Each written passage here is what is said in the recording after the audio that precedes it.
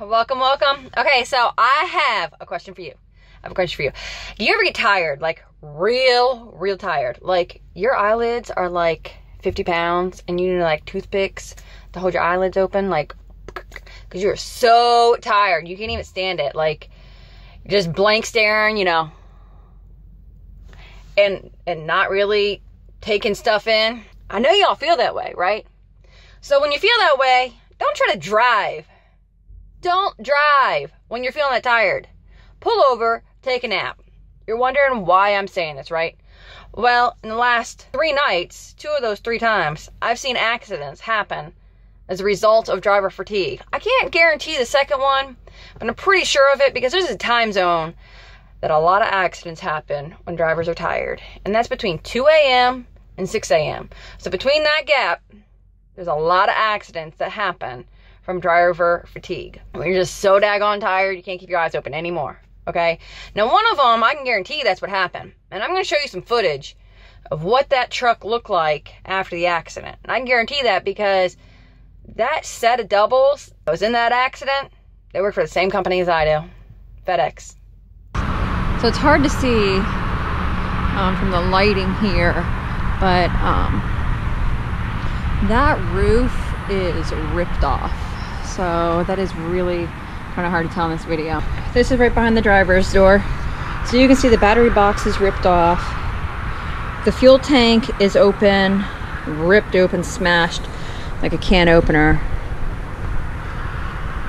Multiple holes in it. The steps are just demolished. Under the cab, smashed up. The cab is smashed. The whole trailer is just rippled and bent. You can see right here. The second trailer actually did come smashing into this side. So you can see the fasteners that held this trailer together ripped off and ripped the trailer wide open like that. Tires flat.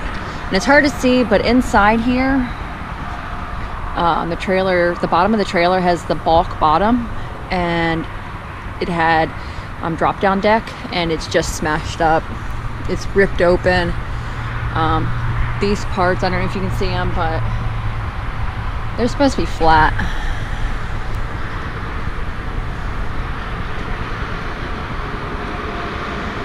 More flat tires. The exhaust system, you can see that this right here is supposed to be attached to the bottom. Ripped right off. This step is smashed. Here you can see some of the frame damage a little bit. Even this rim is bent. Wires, hoses, cords, belts, all just ripped off. Here's part of the coolant system. Hose is ripped off. You see the arm going in there to the tire. This bumper just mangled up.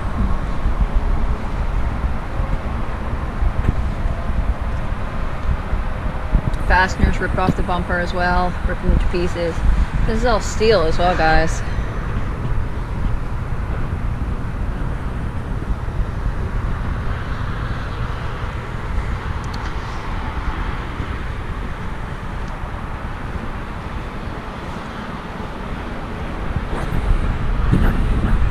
That set of doubles happened to be at the yard that I pull into. So I left the yard 45 minutes later, driving down the highway, getting my stuff, and I see an accident on the westbound side. Truck up on an embankment, back down, jackknife on the backside of the guardrail. Demolished. The only thing in sight. It was around 5 a.m. So I was like, either the driver hit black ice because it was raining, or he fell asleep. Next day, I get in there. I see little red notes everywhere, all over the office. And I'm like, hey, how's that driver from yesterday's accident? I went by, right after it happened. There was only the police there. I'm like, well, he only hurt his arm, but, no, probably doesn't have a job. And you're like, what? He just wrecked his truck and I didn't have a job? Yeah, well, let's talk about that real fast, okay? Let's talk about the amount of money that accident from falling asleep cost. One, it could have cost him his life, right? That could have been the ultimate. And it didn't. Luckily, he just hurt his arm. You know, he got real lucky. So what it did happen, though, he was pulling a set of doubles, like I said. It caused some major damage. I mean, everything's totaled. The truck's totaled. The first trailer. The converter. You know, the little thing that hooks the trucks together. And the second trailer. All of it's totaled. Demolished. Not only was that demolished, but the fuel tank was ruptured. Yay! Hazmat spill. Now, some of y'all that aren't in the industry don't understand how serious and how much a hazmat spill can cost. So this is what's going to have to happen now. Because that fuel spilt in the dirt, they're going to have to come in, bring in a backhoe, dig the dirt up, take it to a cleaning facility, and they're going to have to clean that dirt. They really are going to have to clean that dirt. I don't know the process. It ain't my job, but I know that's what happens. Then they bring in new, fresh dirt. Then they have to reseed. Oh, don't forget the guardrail that he crashed back down onto. You got the guardrail. And we're not done yet. He probably needed at least 2 heavy-duty wreckers, if not 3. They were able to keep the truck and the first trailer hooked and pull them to the yard. But you still have your converter, and you still have your second trailer. I don't know the damage that was done to the converter and the second trailer, because it wasn't at the yard. I didn't see it. You have to have at least another truck to pull that second trailer, even if you could put the converter on the back end of the second trailer. That is expensive. Expensive. I don't even want to know the cost that has to come with that. So you got 2 trailers, 1 converter, 1 truck, guardrail, clean dirt, new dirt, seating, the hazmat team to come clean it up, the tow trucks, and, you know, whoever came to the scene of the accident. That's a lot of expense. And there's something called the CSA score. And that's what holds drivers and companies accountable for their accidents. So when that driver was in the accident, not only did it hurt his license, but it hurt FedEx's CSA score. So now it's a nationwide database holding you accountable for your tickets, accidents, fines, whatever. Anything dealing with your driving record, you know, it's going to go on there. It's a nationwide database, and it's attached to your CDLs if you're a truck driver. If you're a company, it's attached with your company name. So because of your CSA score, it's a nationwide database, you can't just hop over to the next state, the next county, and go get you a new job. With all that damage, that's just going to hike up his CSA score to a real bad score. Now, he's going to be looking for a new career. Not a new job, but a new career. Because he drove when he was tired. When he couldn't keep his eyes open, and he's having to use toothpicks, and then it's not working, you know. It was 45 minutes. I know what he was thinking. I'm almost there. Let me press on. I got this. I can do it. I'm almost there. Then I'll be done. I'll be off my shift. No big deal. It is a big deal. Because now you don't have a job.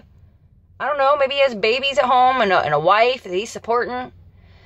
That's a big deal, folks. We don't have just a little kind of bad day with trucking. You have a bad day and big stuff happens. Okay? So let me give you some helpful tips on things that I do. If I even feel a little bit tired, obviously turn up music. That usually doesn't really help. I don't care what anybody says. Wind down the window. That normally doesn't help either. I drive with red lights on. So above the driver's seat right here, there's a red light. You can't see it right now because it's daytime. The cab is filled with red lights. Turn on those red lights. The red lights help bring more light into the truck, and it's going to help keep you awake a little bit better. So I drive with red lights on most of the time. Unless it's raining or snowing, then it glares too much off the windows. Another thing, call someone.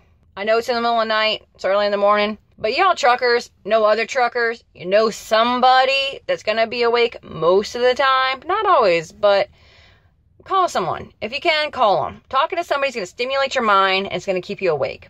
Another little trick I do is hot peppermint candies. The little disc, circle disc. I'm actually all out. Have to get some more. I keep them in this Tupperware container right here. Because it just re-stimulates your mind. It's real hot, you know. You start sucking on it and you're like, ooh. That helps. If you're feeling real tired, get off the highway. Just get off. Either take you a nap, a 15-minute power nap, half-hour power nap, whatever. It does wonders. Absolutely wonders. I can go sometimes take a 10-minute power nap and then drive the rest of my shift, another 400 miles. Okay? So take a nap. Another thing you can do, get out at a truck stop. Not just a rest area, but a truck stop. Get out of your truck. Spend a minute going outside walking around. Because it's either going to be hotter or it's going to be colder. It's going to put your body into stimulation mode. And you're like, oh, it's not so comfortable in here anymore. Like I said, it's going to be hotter. It's going to be colder. And then go inside where there's fluorescent or LED lights. And they're going to overstimulate your eyes visually. Because now you've just been staring in the dark all this time. Now you're in bright lights. Hello. It's going to wake you up. All right. And then go to the bathroom, get you a cup of coffee. Now, don't overdo the coffee, folks. Come on, don't. You don't need to drink a gallon of coffee. You don't need to get the Red Bulls. You don't need to get all the 5-hour energies and all like that. Don't do that. Your body's going to be hooked to it. And what's going to happen is when you try to go to sleep, you're not going to go to sleep. You're not. So now you're fighting sleep because you're loaded up with caffeine. And then when you need to be awake, you're tired. Okay? So just get you a medium coffee, walk around, get back in the truck and get back at it. It's also another great thing. So that's kind of what I do when I get tired. And you know what? If I'm just last week, I was feeling real tired. And I was like, man, I'm almost there. I hate to pull over. I was a half hour from the hub. Closer than that guy. On the same road. Closer than him. A half hour. You know what? I pulled right over. Took me a 10-minute nap. It was snowing. It was nasty out. Trust me, I just wanted to get there. But I pulled over and I took me a nap. Just a 10-minute power nap. I wasn't tired the rest of the night. I got to my hub, switched up my set, got back on the road. Wasn't feeling tired anymore at all. Take a nap. Because it's not going to make you some bigger, badder, cooler, more respectful trucker if you drive tired. People are not going to respect you. They're going to say, you know what, you're stupid. Like, don't put your life, other people's lives in jeopardy, your career. It's not worth it, people. It's not worth it. So just pull over, do some of those tricks I just told you about. Because, you know, like I said, the CSA score, that's big now these days. You used to be able to get away with it. You can't do that no more. You can't. So don't try. All right? Pulled the truck and the first trailer to the hub that I run into at night. So I know the video is dark and it's rainy, it's cold. Try to do the best I could for y'all. Like I said, it's probably driver fatigue because you can tell it's just a slow drift in the way they hit something. It's just a slow drift, boom, right into something. And they drove into an embankment. That driver probably didn't fare just a hurt arm, okay? A few weeks back, well, probably about a month and a half ago, a trucker we knew started to have medical problems. And I don't know if he didn't have time. I don't know. I just know he had a medical problem starting to develop as he was driving. And he drove off of a bridge embankment and drove down, you know, the highway's up here and you're driving by over the bridge and the road kind of cuts down underneath. He drove off the side of that, guys. He had a truck partner sleeping in the back. He lost his life. So if you're not feeling good, you're feeling not even just tired, if you're all of a sudden just not feeling good, pull over, guys. The driver doesn't have his life anymore. And his truck partner is probably still fighting for his life. He was in critical condition. That truck was awful.